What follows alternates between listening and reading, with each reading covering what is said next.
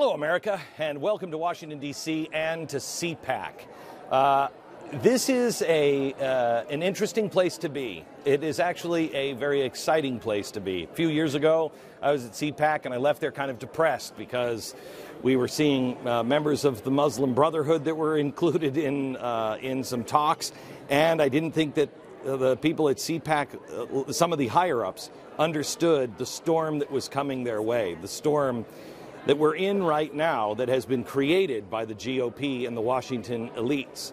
This year, CPAC has really turned a corner. They started with Matt Schlapp 2 years ago. Yesterday, they just appointed Zuhdi Jasser to the board of directors, who is one of the Muslims that we have been begging for America to listen to for a very long time. Now he's on the board of directors at CPAC. There's been some speeches today. We're going to talk a little bit about Mitt Romney and what happened, but Dinesh D'Souza is with us now, and he's got something. I just saw the trailer for your new movie before we went on, and it is really exciting, dynamic. It's pretty explosive, but we're living at that kind of a time where I think it's all bets are off, and we need to raise the curtain and look under some stones and tell some truths that have been kept from the American people. Yeah.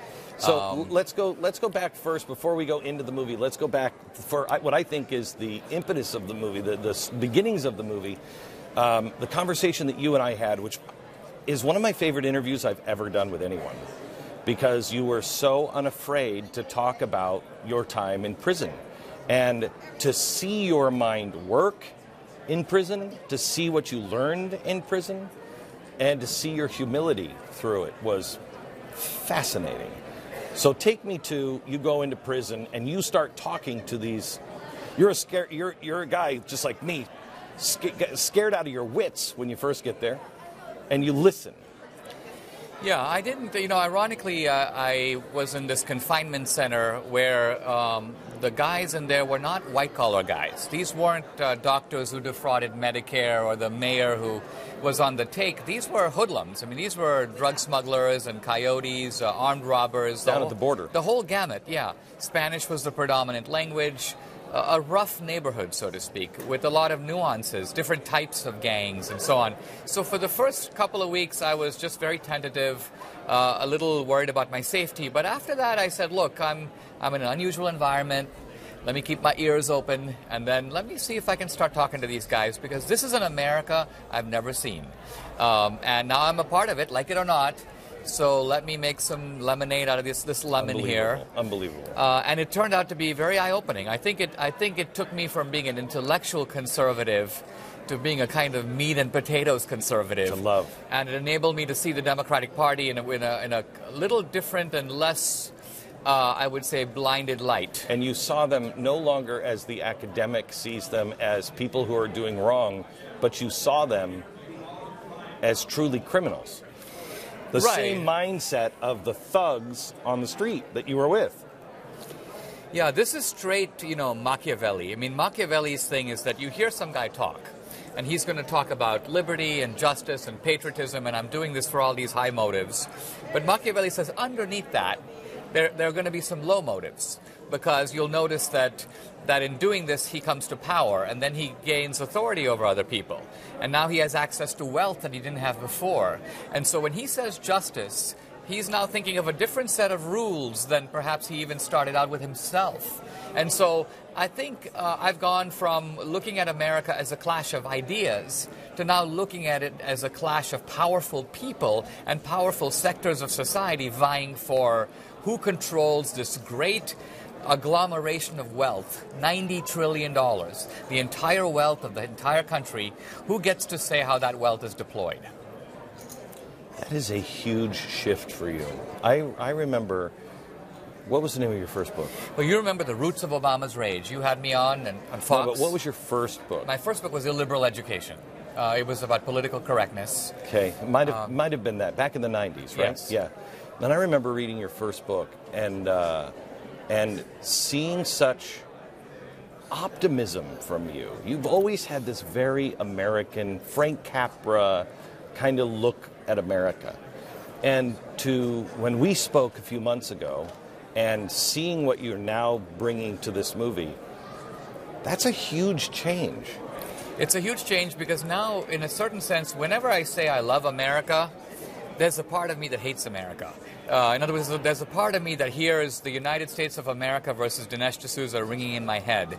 There's a part of me that sees a bunch of people, like in civics book lessons in American classrooms, I learned better that 9 guilty men go free than 1 innocent man be imprisoned. I'm sorry to tell you, I don't believe that's true. I believe that there are lots of innocent people who are in prison. Now, I wasn't one of them. I actually broke the law. I don't think I should have gotten in prison for it, but I did break the law. There are guys who are in prison who are the result of some prosecutor, some ambitious politician, some scheme, and it's disheartening to see because these are guys, I mean, I can go into prison, I'm a writer. I come out of it, I'm more controversial than when I went in. My career's fine, right? But some doctor who was accused of giving painkillers to somebody, he can't practice again. Some investment guy, he's going to now have to sell real estate. So I saw people whose lives were totally broken by America. And so my patriotism now has to take that into account. So what stops you? I saw, by the way, your debate with Bill Ayers, which was brilliant. And the only one that I have seen where he really thought he was winning. Did you notice that? He really thought he was winning. And you would say something and you just take him apart. It was beautiful. But what stops you from being Bill Ayers, who is standing on the flag? I think the key difference, I asked this very question years ago when I was debating Jesse Jackson, because I was saying to myself, we're debating, is America a racist society? And we're looking at the same facts out there. And if we're both honest, how can 2 people look at the same accident and give radically opposed descriptions of the same data that's in front of us?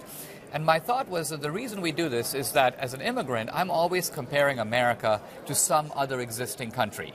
He's not doing that. He's comparing America to the Garden of Eden, to utopia, right? So he's always discontented because America's falling short of this perfection that he holds it to. And it's not wrong to do that, by the way. But the immigrant is, in a way, has lowered expectations. The immigrant knows we live in a world where we're not going to get the best. If things come out okay, then we're doing pretty well. And so ultimately, my optimism comes out of that. It comes out of a view that you expect things to go badly, and if they go pretty well, you're reasonably pleased about that.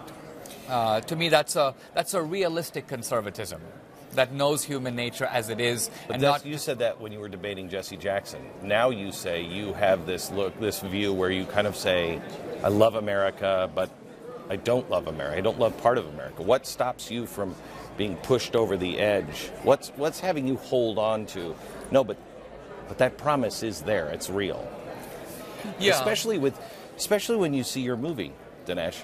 Your movie is very clear, and your movie makes this point, and we've been saying it for a long time. This will go down, what's happening to us right now, as the biggest robbery in the history of the world. Everybody who's here, anybody who's saved their money, it's gone. Eventually, it's all gone. Just through inflation, just through what they're doing to inflate the bank. People like Clinton, Soros, all those people, they're going to be fine. But this is the biggest robbery of people in the history of the world, correct? Correct. I mean, people don't think of it this way, but if you ask the question, what is the greatest thing the world has ever produced? It's America, right? It's not the automobile. It's not the computer. Right. It is the... Because it all came from this idea. It is the wealth-creating machine that we call America. And the wealth-creating machine was created as an alternative to the confiscation machine, the theft machine. That, Machiavelli says the countries are formed in crime. The borders of most countries in the world are drawn by conquest and crime. America was supposed to be not that. Right. Now, we did have slavery. We did have the conquest from the Indians, so the conquest ethic was in America, but the American idea ran against it. Yes. And I bet my life on that idea. I mean, when I came here, I basically said to myself, I don't want to live in a world in which corruption is routinized in everyday life, in which you have roving gangs on the street and criminal gangs who are in political office, who can come to your house and take your furniture and take your TV. I don't like that. So I'm going to come to a country where I'm an outsider, I'm a nobody, I have no credit, I have no money, but at least I'm going to be safe from that kind of thuggery. thuggery, right. And so it was, for me, just unnerving to see that kind of thuggery is very much here, and it's very much now institutionalized in government. But you know what? That thuggery, when I did a series on Fox years ago on the roots of the Klan and the roots of the Democratic Party, that thuggery has been here, but it's just been erased by our progressive educational system. It has kicked dirt over the tracks of all of that thuggery that has been here. Now, the genius of the Democrats in doing this is that, see, it's very difficult to hide a story. To hide a story, you have to force the other side to hide it too.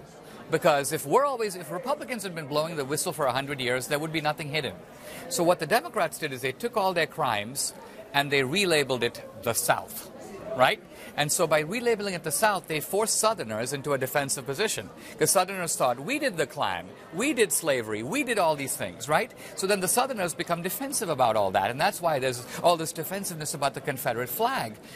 These were not Southern crimes. They were crimes of the Democratic Party. The Northern Democratic Party protected slavery as vehemently. So the Democrats created a situation where they could hide it, and they could make our team hide it too. And they had a beautiful thing going until it's now time to break up that picnic. Yeah, and you do in the movie. You Yes. do in the movie. And especially with the conversation about the Klan that's going on with Donald Trump. I was just watching Van Jones with his ceremonial kind of, he's like, that was 50 years ago. Don't tell us what happened 50 years ago. I don't care what happened 50 years ago. Really? So why don't we stop talking about slavery? Slavery was 150 years ago, right? If none of that matters, where does the moral capital for the Democratic Party come from? Where does all this claim to being the party of civil rights and human rights, it all comes out of that. So let me ask you this. Where does our moral capital come from? As I'm sitting here at CPAC, I didn't think CPAC stood for anything 6, 7, 8 years ago. It lost its way.